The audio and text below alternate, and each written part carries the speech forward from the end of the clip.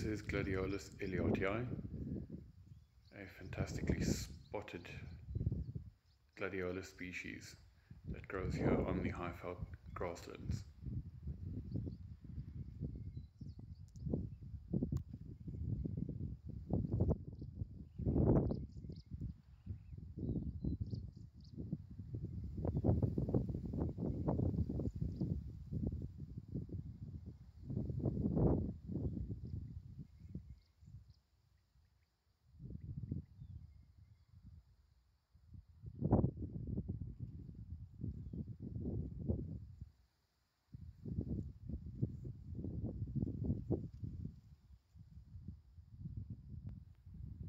You will also notice there's some color variation between specimens, this one having a more sort of a yellow undertone.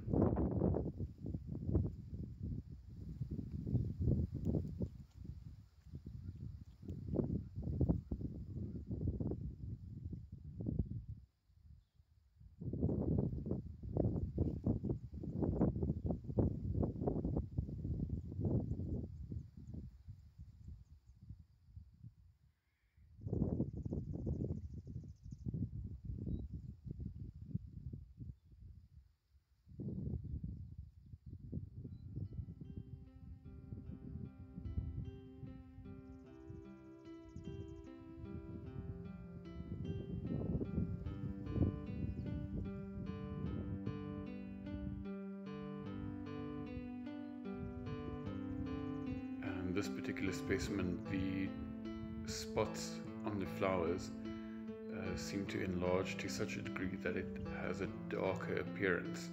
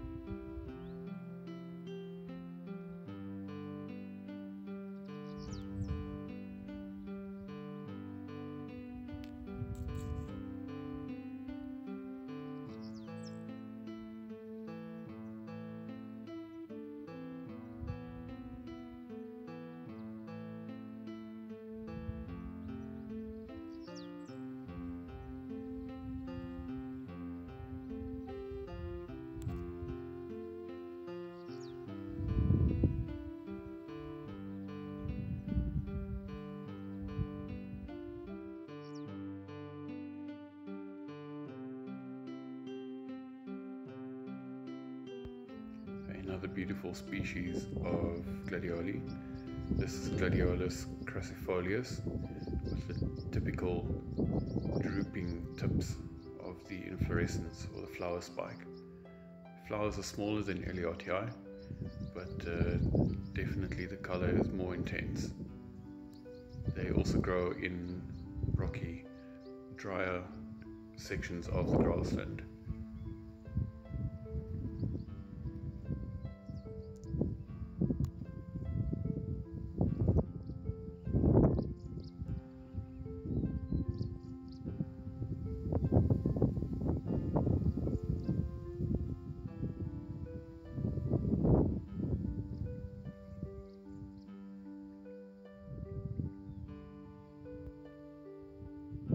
Here you can see the color up close, so the inside sort of a yellow green, and then the purple markings and the pink blushing really is extraordinary.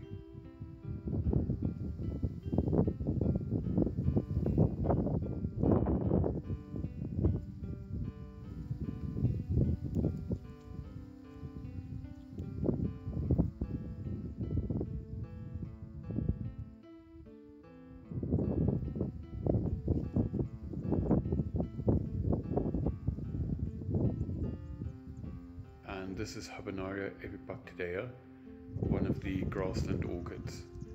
These sort of remind me of little elephant faces with the ears and the tusks.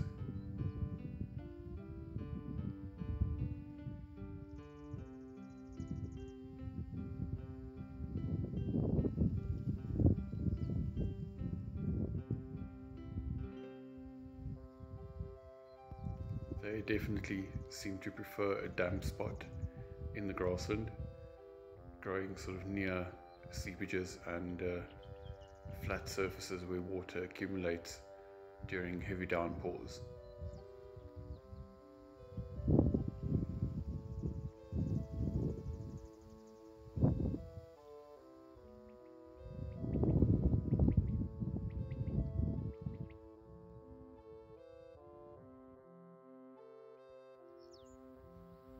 This is Berkea pinnatifida ingrata.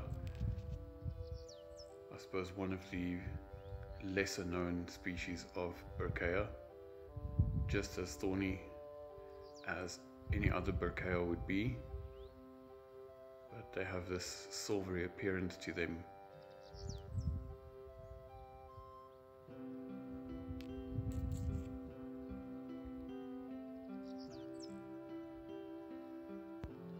This is the terrestrial orchid Habenaria epipoctidea again, so we'll have another look at them and see if you can spot those elephant faces.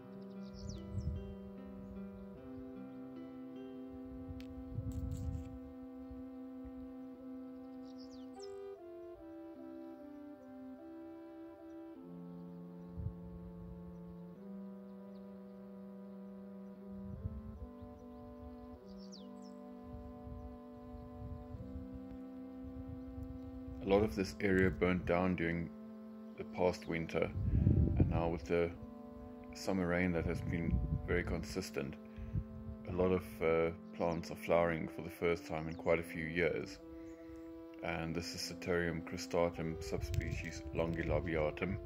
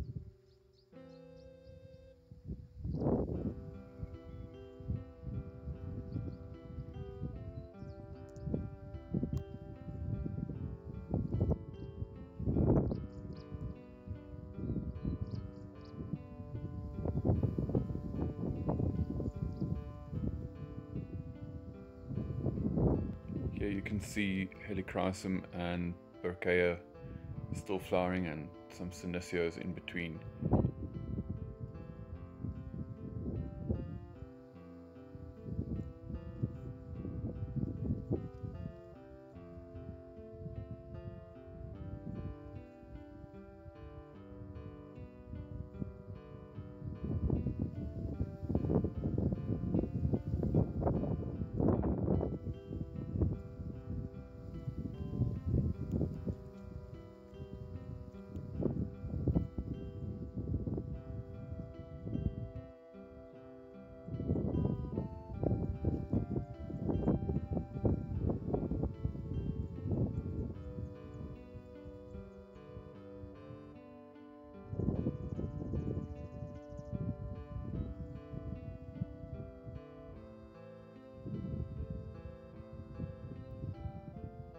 Here you can also see another specimen of Gladiolus crassifolius with the paler pink flowers and that typical drooping tip of the inflorescent stem.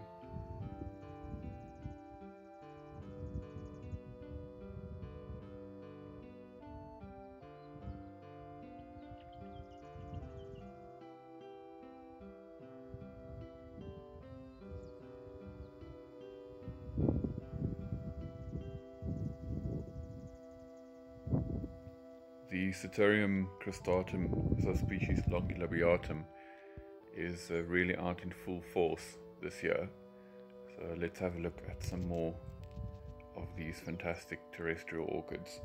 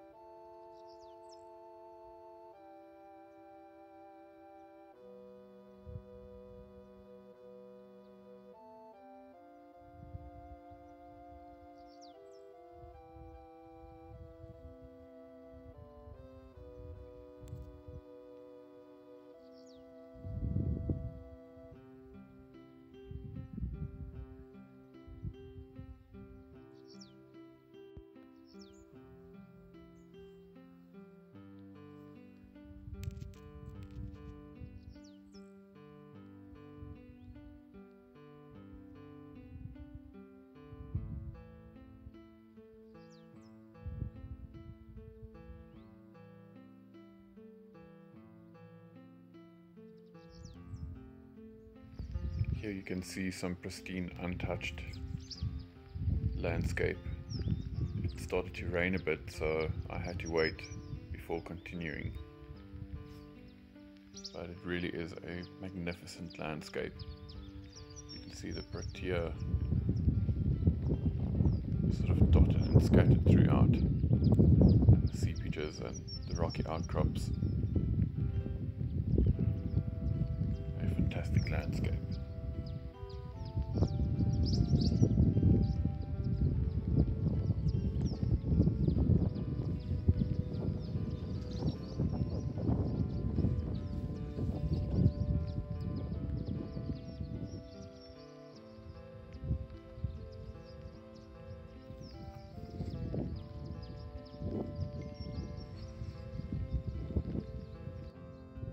This is the Lusianskia elongata. So obviously now during the day buds are closed tightly, and then as it cools down they will open up after sunset to be pollinated by moths. And here you can see, I'm not sure about the name of this bug, but it's enjoying its view from the top of a Satyrium flower spike.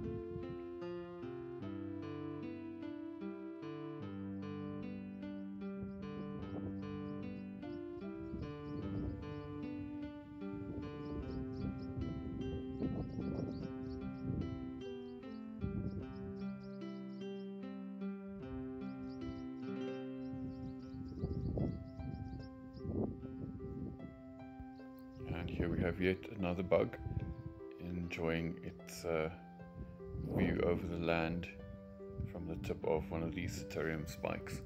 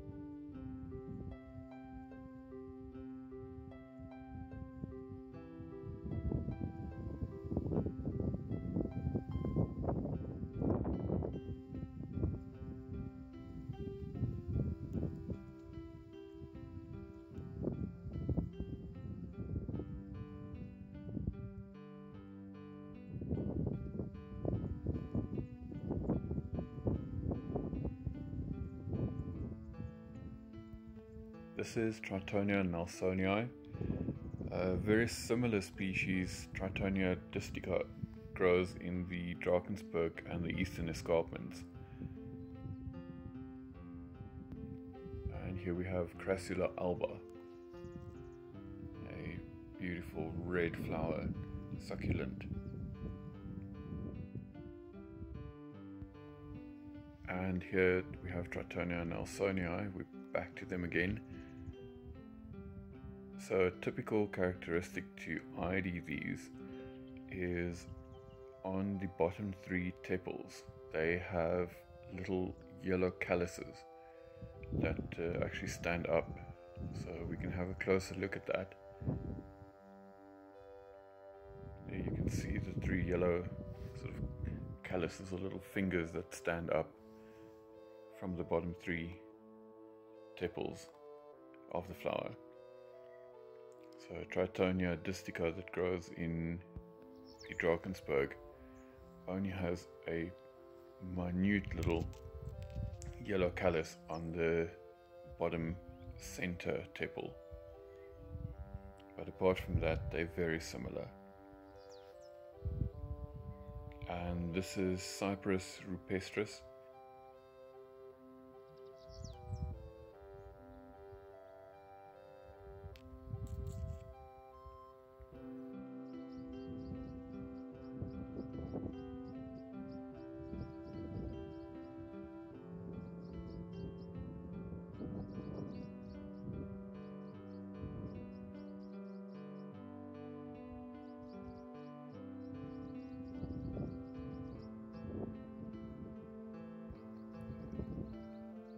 Now we'll look at Crassula seculosa, also a late flowering, basically an autumn flowering species, with beautiful white flowers and sort of maroon coloured stems with the green leaves, and they only grow between the rocks in these rocky outcrops.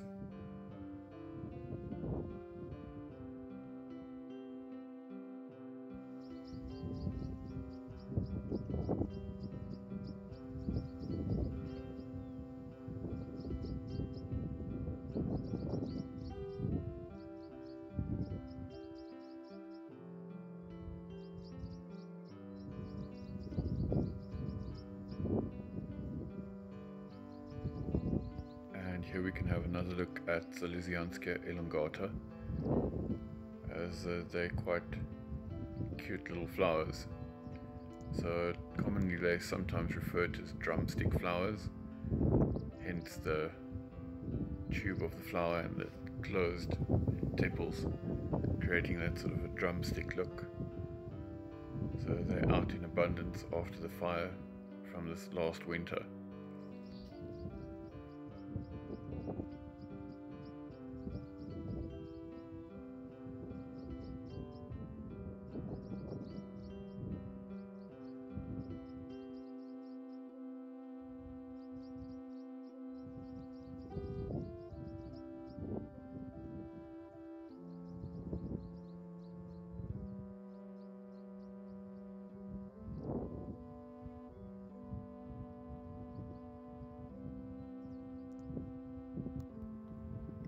and this is Pelargonium floridum, often overlooked because they occur so abundantly and so widespread in the Highveld. Yeah, and here we can see Zalesianskia elongata again, and then behind it there's a Fabaceae plant called Lotononis eriantha, and as the flowers mature and age they turn into orange and then red. And here you can also see the purple flowers of Genostoma lev.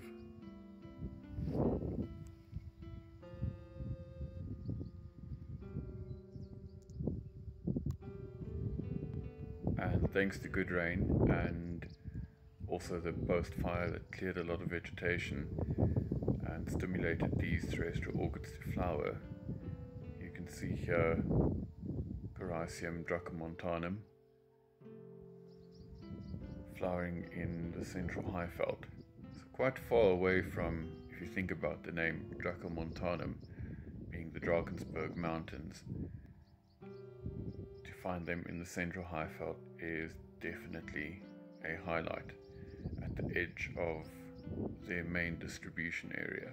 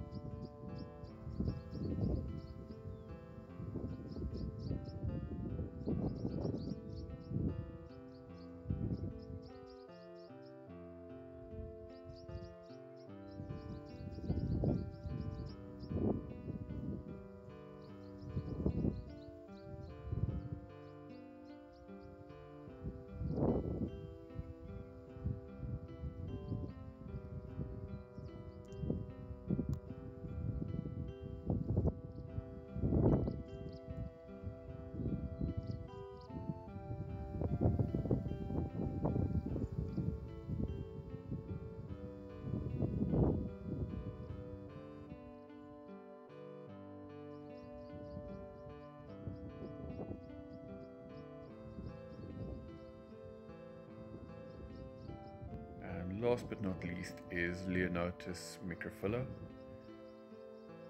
So the sunbirds here really love to get the nectar from these flowers, and even if you're out walking in the veld or hiking, it's nice to pick one or two of the flowers and just get the nectar that's in there as a sweet treat.